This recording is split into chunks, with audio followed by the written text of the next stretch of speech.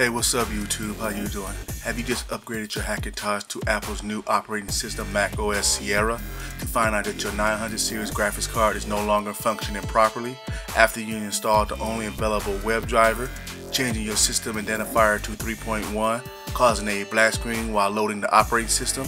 Boot flag Nvidia _DRV equal 1 is no longer working? Don't give up hope. There's a simple fix available at TonyMac86.com, link in the description. Before we get started, here's some information I think you should know. System identifier 3.1 and 4.1 is no longer supported by Apple. 5.1 is recommended. Also, at the time of this video, VGA monitors are not supported. Believe me, I know I have tried, but I have read that you could get them working with an active adapter. Other than that, all other ports are working correctly. With that said, here's what you will need. Nvidia's web driver for macOS Sierra, Clover Configurator app, and Bliss Edit Pro app. Links are in the description. Okay, let's get started. Step 1 is to download and install Nvidia's web driver for macOS Sierra if you haven't already done so. Unlike previous Mac operating systems, you will not need to change the system identifier to 3.1.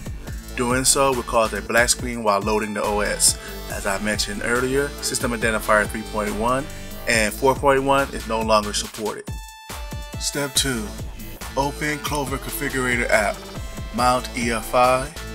Mount EFI partition and close.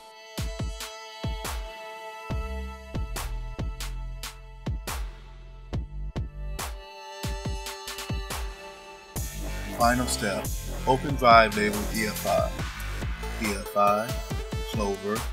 Right click and open the config.bliss file with Bliss Edit Pro app. If it's not listed under Open With, you may need to first open it from your download folder, close, and try again.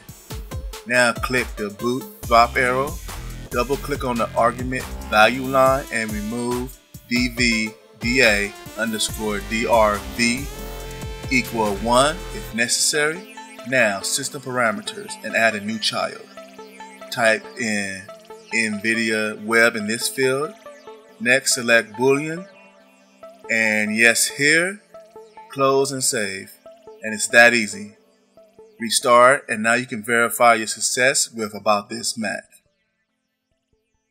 If you have any questions, please list them down below in the comments. Thanks.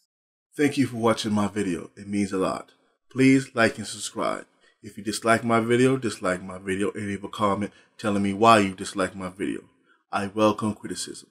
Also, if you have any questions or if there's something you would like to see, please let me know.